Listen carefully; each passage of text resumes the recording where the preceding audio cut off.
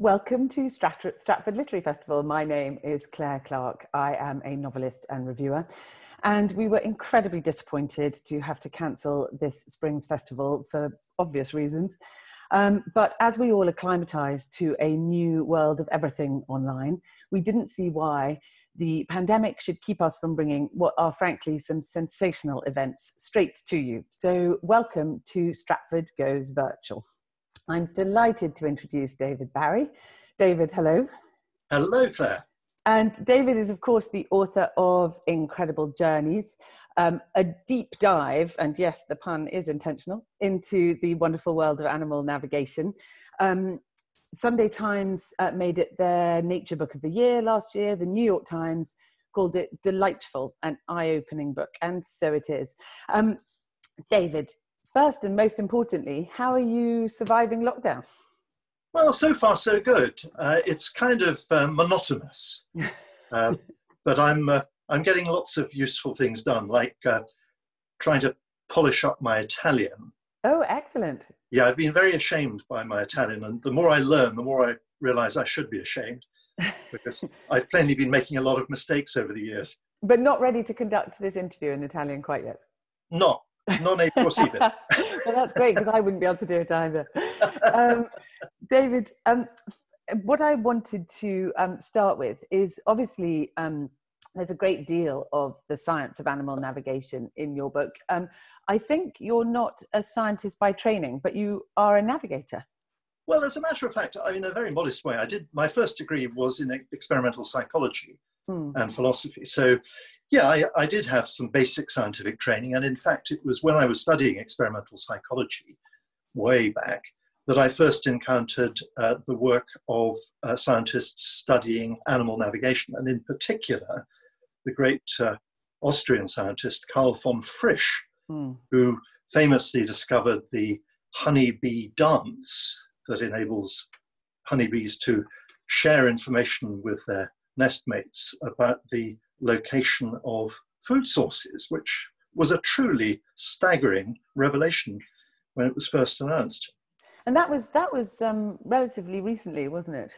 Well, in the middle years of the 20th century. I mean, he kind of, it was a gradual process he made his first discoveries in the 1920s, and then it was in the 1950s that the whole story finally emerged. It was a life work. And you, I think in your book, you talk a bit about having been a butterfly collector yourself as a boy. So insects was something you were already fascinated by. I'm besotted by insects. I fear the book may sort of reveal that. But no, I was always interested in the natural world. I was lucky. I was brought up in the New Forest, and I had a wonderful teacher who gets a name check in the book, Mr. Stedman, who was a really professional lepidopterist, and he ran this moth trap at our school, and I got really, really interested particularly in moths, and this is part of the origin of this book, I think. In fact, I was going to ask you if that was where your fascination started, because there are so many animal stories in this book, from the very largest to the tiniest animals. So insects is where this sort of fascination, where this book began. Well, insects are part of the story. I mean, the other part of the story you referred to earlier, which is that I'm a sailor. I was very lucky. I was brought up in a sailing family and got amazing opportunities, which I don't think I fully appreciated at the time, including a really life-changing experience when I was 19, when a wonderful retired naval officer invited me to help him sail his 34-foot yacht back across the Atlantic. And in those days, this is 1973, the only way you could reliably navigate a small vessel on the open ocean was by using the traditional tools of the sextant and chronometer, and he taught me how to do that, and it was revelatory. I was so excited, and I remain to this day humbled and astonished by the fact that you can fix your position on the surface of this planet by observing the light from heavenly bodies that are unimaginably distant. And how difficult was it to learn to use the sextant? Because it comes into some of the issues about what these animals are confronting as they make these enormous journeys. Well, it's both easy and difficult. The easy part is learning to fix to determine your latitude, how far north or south you are. I could teach you how to do that in 5 or 10 minutes. The longitude part, the east-west part, is a bit more complicated, though the principle is quite simple. I won't try and go into it now, but of course it took a very long time for human beings to find a solution to it. In fact, there were two solutions. There's a widely held misconception that it was all down to Harrison and his chronometer. That isn't actually strictly true. It took a very, very long time before chronometers were accurate enough and cheap enough for sailors to rely on them. I mean, it was something like 70 or 80 years before that was the case. And in fact, there was an absolutely magical celestial method of determining your longitude, which was called lunar distances. And that has always fascinated me. And that was entirely based on mathematics and astronomy. There was no mechanical dimension to that, except for the sextant itself, which was the instrument that you had to use. It's absolutely fascinating, isn't it? Because humans have, as you very clearly and vividly express in your book, dealt with making enormous journeys with huge risks to life. And yet animals have been making these journeys, much larger journeys, for time immemorial. And you do write very vividly about some of the incredible feats of navigation. I wondered if you could talk a bit about it. I was so interested by the fact that it wasn't just the whales and the birds who are making these huge migrations. It was also very simple organisms. And I loved your example of the slime mold, the oat flake experiment. Could you tell us a little bit about that? Yes, well, slime molds are quite simple organisms. And there's a famous experiment in which people laid out oatcakes in a pattern that matched the distribution of cities around Tokyo. And they then allowed the slime mold to explore these different sources of nourishment. And what the slime molds do is to build something rather like tunnels that connect the sources of nourishment with their kind of home base.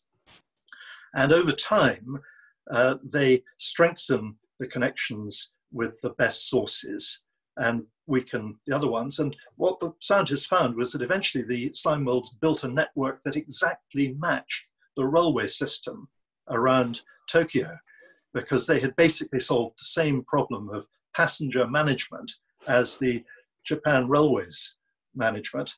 And it's a fascinating thing. These are single cell organisms, presumably. Yes. Yeah. It's absolutely amazing. I mean, there are some extraordinary feats that you talk about. You talk about the Clark's nutcracker hiding seeds in quite unimaginable numbers of places and being able to go back and find them. Which of the stories are the ones that you come back to again and again and can't really believe? Well, the Clark's nutcracker is very impressive. I mean, this is a member of the crow family that lives in the Rocky Mountains of North America.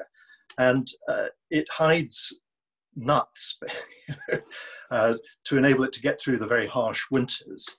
And it does this over vast areas. I mean, maybe 100 square miles of mountainside. And in thousands of different tiny caches. So maybe just 6 or 7 nuts in each one. And yet, when the time comes and it needs to find them, it can go back and find all of these scattered caches over such a large area. It is an astonishing thing. I mean, we couldn't possibly do it. No, and a much smaller brain, technically, than the human brain. Well, it is a small brain, but they are very smart. Yeah, I mean, the crow family is, they're very, very smart birds. I mean, I was very interested too by your stories of migration. I mean, we're sort of accustomed to the ideas of bird migration. I know that for a long time humans couldn't explain that either. But you talk about insect migrations that are thousands of kilometers around the world on an annual basis, don't you? I mean, there are numerous examples of that in your book. Yes.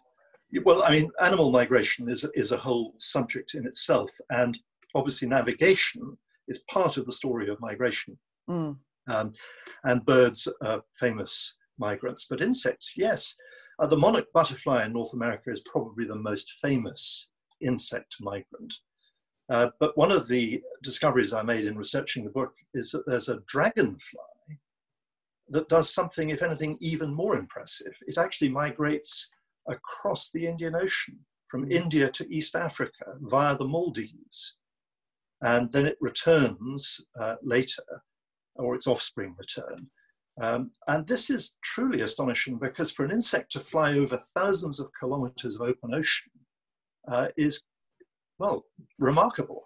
And I mean, that is one of the stories in your book, and it's very interesting how many of them, people have been working a great deal on a number of the stories and the animals that you refer to in your book, but lots of them remain mysterious, don't they? The manners in which these animals do in fact navigate, and how they make their way to the same place again and again, and often very, very small targets. Often very, yes. They're traveling thousands and thousands of kilometers to reach something as a sort of a speck in the ocean, like Ascension Island, for example. Yes, no, exactly so. No, I think in truth, I mean, the science of animal navigation is more mysteries than solutions. I mean, astonishing discoveries have been made, and great progress is being made all the time. But there are many things that remain profoundly mysterious, and particularly some of these great transoceanic migrations. You mentioned Ascension Island. Well, the green turtles from the coast of Brazil go to Ascension Island to breed. And this is a huge journey across the South Atlantic. And they have to locate what is really a tiny target, an island that's just a few kilometers wide, thousands of kilometers out from the coast. And yet they do it year after year after year. And exactly how they do it is mysterious. We know that marine turtles seem to have this very highly developed magnetic sense. We also suspect that they use their sense of smell and taste, but there may well be other factors of which we're completely unaware. And I don't think anybody yet can offer a completely satisfactory explanation for how they do that particular thing. Well, one of the most lovely things about your book, I think, is not just the extraordinary stories of the animals, but also the extraordinary stories of the scientists who are devoted to finding out about how these animals do navigate, how they do find their way. And there are some extremely eccentric almost experiments, aren't there? I mean, people have done incredible, astonishing things. And I was thinking about the desert ants, particularly the story of the desert ants in Tunisia. Yes, exactly. Well, I should just interject that one of my main purposes in writing the book was actually to shed some light on the scientific process itself. I didn't just want it to be a whole lot of gee whiz revelations. I wanted people to get some sense of how these discoveries are made, and also some sense of the extraordinary devotion and ingenuity and sheer grit and determination that these scientists often display. And Rudiger Wegener, whom I interviewed for the book, who is really a superstar of animal navigation, he's the sort of Carl von Frisch of our time. He has spent 50 years with his colleagues working on ant navigation. And he discovered that the desert ant of North Africa had this really amazingly elaborate toolkit, which consists of a whole host of different navigational mechanisms. And the remarkable thing about the desert ant is that it lives in these very, very forbidding, bleak, featureless salt pans, broilingly hot. And its nest is under the ground to avoid the heat, obviously, and the entrance to the nest is just a tiny hole big enough to let the ants come in and go out. The desert ants go out foraging for dead insects, and they may wander for hundreds of meters outside their nest. And what people first noticed 100 or more years ago was something extraordinary. They would find a dead butterfly, pick it up in their jaws, and then they would head straight back for the little tiny nest entrance, which would be completely invisible to them. How on earth could they do that? Well, to cut a long story short, you have to read Incredible Journeys to get the details. But to cut a long story short, they have a sun compass built into them, so they can maintain a steady course even though the sun is constantly moving across the sky. And that's based on their ability to detect patterns of polarized light. In addition to that, they have an odometer. They can actually measure how far they've gone effectively by counting their steps. And tell about the experiment that they did to discover the odometer, because that's a wonderful story. It is. It's a slightly drastic story, and as an insect lover, it pains me in a way to tell it. But not very long ago, one of Rüdiger Wehner's colleagues, called Marcus Wittlinger, conducted an experiment in which he shortened the legs of some ants by literally just cutting them off short, and lengthened the legs of other ants with bits of pig bristle. And what this revealed was that the ants with the shortened legs, when they were released at a distance from their nest, would stop short on their way back because they overestimated how far they'd gone because their legs had been shortened and their strides were therefore shorter. Whereas the opposite happened with the lengthened, the stilt walking ants, if you like. They overshot. So this was a beautiful, simple demonstration of the ability of the desert ant to measure the distance it's covered using its strides, which is an astonishing feat. I thought one of the really interesting things too was how much scientists have learnt from times when the navigation systems go wrong. So trying to understand why either human interventions, Concord is one of the ones that comes up in your book, or weather, or have affected, or cloudy nights or whatever, that they've undertaken experiments where they've thought they've understood it, and then something goes wrong or something in their control changes, and you understand that actually there must be other systems going on in order for the navigation to continue unimpeded. No, that's absolutely right. It's, one of the great challenges of this kind of science is just working out exactly what the animals are capable of doing. I joined an Australian scientist called Eric Warrant in Australia to take part in some really amazing experiments high up in the snowy mountains of New South Wales in the middle of the night to explore how a migratory moth with the wonderful name of the bogong, how that navigates over long distances. It's a migratory moth that travels more than 1,000 kilometers, and it flies by night. And Eric and his colleagues had great difficulty in making their experiment work because basically they underestimated how much these moths could see.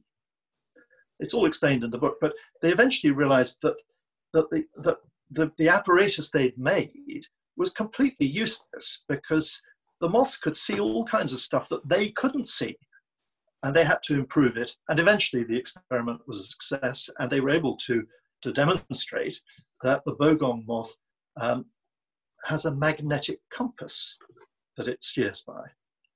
And later, they were also able to reveal that it uses the Milky Way as well. Like the dung beetles too, didn't they? There was an amazing experiment with dung beetles with little hats, which was... That's exactly right. Well, that was Eric Warrant and his colleague Marie Dacker. And that was quite a funny story because they first discovered that nocturnal dung beetles used the light of the moon to steer a straight course. And then a few years later, they were sitting out in the desert, waiting to start a new experiment, and the moon hadn't risen. But dung beetles started flying in, and they started making balls of dung and rolling them away in a straight line.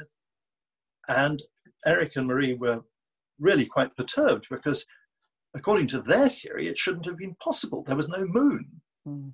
So they were a bit alarmed. They thought they might have to retract their earlier report. And then they looked up at the beautifully dark night sky and saw the band of the Milky Way. And they looked at each other and said, is it possible they could be using the Milky Way? And yeah, then they did these wonderful experiments where they put little cardboard hats on the beetles to prevent them seeing the Milky Way, and they went all over the place. Mm. And then they put little transparent hats on them, and they were able to go straight again, which showed it wasn't the hat that was upsetting them. And then they did experiments in a planetarium where they altered the orientation of the Milky Way, and sure enough, that was it. The dung beetles were steering by the Milky Way, as the bogong moths later turned out to be doing as well. It's quite likely that lots of insects do this. I mean, we're just at the beginning of this process of discovery. Well, I think one of the things you explain so brilliantly in the book is how complicated it is. So how animals use different sorts of navigation at different times, and therefore our desire to find an explanation is complicated by the fact that there isn't an explanation. There are multiple explanations in almost every situation. Exactly. And I think this is particularly problematical with birds. I mean, a huge amount of research has been done on bird navigation over the last 100 years or more. And yet there's still many mysteries. I mean, we know that, for example, nocturnal migrant birds have this extraordinary ability to detect where true north is by looking at the patterns of rotation among the stars over the North Pole. They don't look for the North Star the way we would. They just look for this pattern of rotation. But we also know that many of them have a magnetic compass sense. We know that day-flying birds, like the desert ant, can use the sun to steer by. We also know that some of them seem to use their sense of smell. And there's a big debate that continues to this day, quite a heated debate actually, about how homing pigeons perform the truly astonishing feat of finding their way home when they're taken to a place maybe 300 kilometers away that they've never visited before and released. How on earth could they find their way home when they don't know where they are and have no idea how they got there? Well, they can do it more often than not. And one theory, which has quite a lot of support, is that they basically orient in a homeward direction by using their sense of smell. Now, when you pause to think about that, it sounds preposterous. And indeed, the scientist, the Italian scientist who first made this discovery, found it hard to believe himself. But over 40 years, many, many experiments have been done which do seem to bear this theory out, but it's not totally accepted.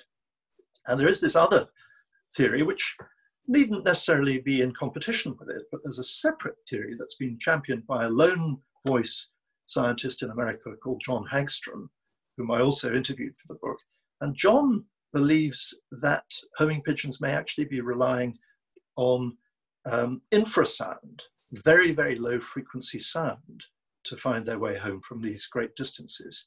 And I think you mentioned earlier his discovery about Concord. This is circumstantial evidence in support of his theory, but it's entertaining. He found that homing pigeons in races had great difficulty in getting home when their journeys coincided with the passage nearby of the Concorde supersonic airliner. And his theory was that it was the shock wave, the infrasonic shock wave from the airliner that was disturbing their navigation system. And he found there was one occasion when a race had been smashed, as it's called, and he looked to see whether Concorde had flown by at the appropriate time, and it hadn't. So he thought, oh dear, well, my theory is ruined.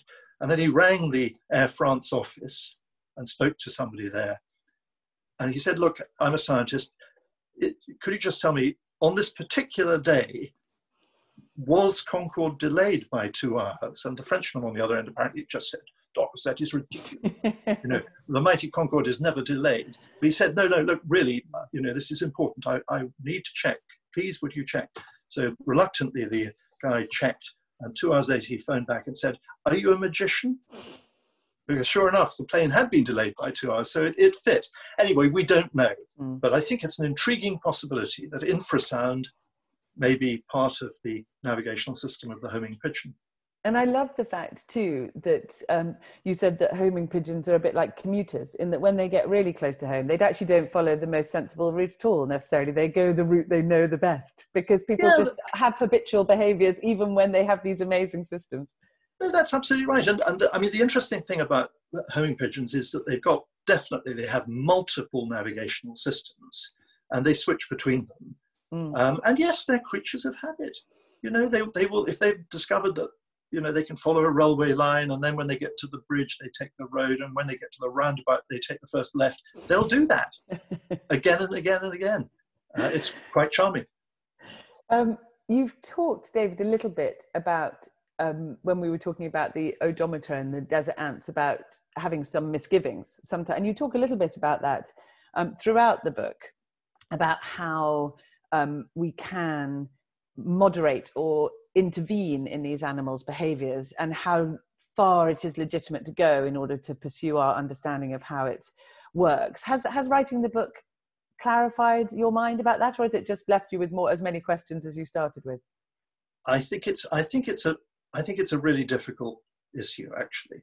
And what's made it much harder is the revelation over the last 30, 40 years or so that many, many animals that were previously thought to be not even really sentient are much, much more richly aware of what's going on than we hitherto realized, much more intelligent. There are issues about levels of consciousness, the ability to feel pain. I mean, for a long, long time, it was comfortably assumed that lots of animals like crustaceans and so forth probably didn't feel pain. But I'm afraid the evidence now is stacking up that is simply false. So I think it has profound implications for the ethics of animal experimentation.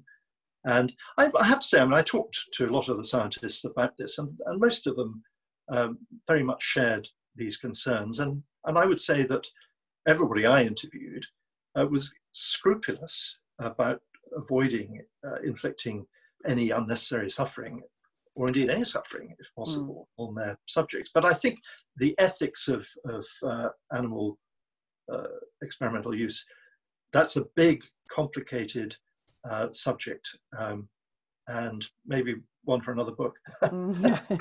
And I mean, one of the things that's been interesting during lockdown, I think, is how much natural life has returned to urban spaces particularly, and how, there's been a great deal of information about turtles having more successful nesting seasons because the beaches are deserted. I mean, do you think that this, that the changes forced on human behavior by the pandemic will allow us to step back and see our place in the ecosystem a bit more moderately, a bit more clearly? That would be wonderful. I'm a sort of I'm an optimist by nature, and I really do hope that this hideous pandemic will turn out to be an opportunity to reassess a lot of things, and that might well be one of them. I mean, almost every scientist I spoke to talked about the problems of loss of biodiversity, the problems of pollution, the problems of, climate change. I mean, we're surrounded by natural wonders that are being threatened by our activities. I mean, this is a truism, but also a depressing fact that we seem to find it astonishingly difficult to muster the political resolve actually to address these issues. And maybe the COVID pandemic will prove to be an effective wake-up call. Let's hope so. Yeah, no, absolutely. And I think, well, unfortunately, we are probably getting to the end of our time, but one last question I wanted to ask you about.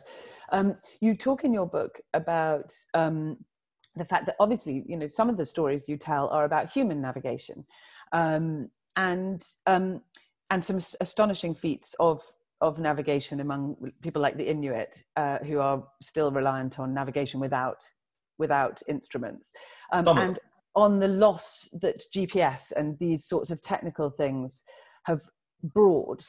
Do you worry about that? What that will do to our ability to interact with our environment in a way that takes proper account of it?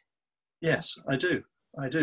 GPS is a technological marvel, and I don't want to be misunderstood. I mean, it's astonishing, and it's really one of the most impressive achievements of the last 50 years or so.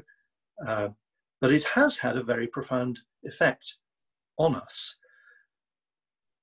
I mean, its widespread adoption over the last 20 years or so represents the most profound revolution in navigation in the history of our species. And one of the consequences of GPS is that it's relieved us of the need to pay any attention to our surroundings. I mean, it's now possible to work out exactly where you are at the press of a button just by looking at a little glowing screen. And obviously that's very convenient, and sometimes it contributes to greater safety and so forth. But it also has, I think, had a profound impact on our relationship with the natural world. I mean, we have been gradually, as a result of successive technological innovations, we have been gradually distancing ourselves more and more from the world around us. And I think the GPS revolution it may not be the last stage in that process, but it's really one of the most profound steps in it. I mean, we have been, as a species, reliant on our ability to find our way around by observing our surroundings, by looking at the sun and the stars, by recognizing landmarks and learning routes. I mean, that goes back into the indefinite past. We're talking hundreds of millions of years of evolutionary history. And suddenly we no longer have to do that. And we know that the parts of the brain that enable us to navigate using those old techniques tend to shrink when they're not exercised. And we also know that those parts of the brain that support our ability to navigate also support our ability to do a lot of other things that are very, very important to us. So I think there is a worry that if we don't exercise our navigational skills, we may lose parts of the brain, or we may see shrinkage in parts of the brain that perform functions that are extremely important to us. So there's a set of issues there that, we're going to discover from experience how serious that is. But the most important point for me has to do with this, this distancing from the natural world. I do very much fear that as we become more and more heavily reliant on technology, we will pay quite a heavy price in terms of our sense of belonging. And that by losing contact with the natural world, we will actually become profoundly impoverished. And the implications of that, both for our health and for our spiritual well-being, I think may well turn out to be profound. Well, I think very sadly, I think we're going to have to we're going to have to bring this conversation to a close. But I have to say that in terms of making people understand the value of the natural world and really inspiring awe, both in the creatures performing these extraordinary navigational feats and in the men and women who are looking into them and trying to understand them. This book, Incredible Journeys of yours, David, is just sensational. And for those of you who want to know more, you can, there is a link on the Festivals Goes virtual page for ordering the book. And there'll also be other interviews with other people available on the page. It just remains for me to say a huge thank you to you, David. It's been wonderful to talk to you. And thank you to everyone for watching. And we will see you all at our winter festival, and stay safe. Thanks very much. Goodbye.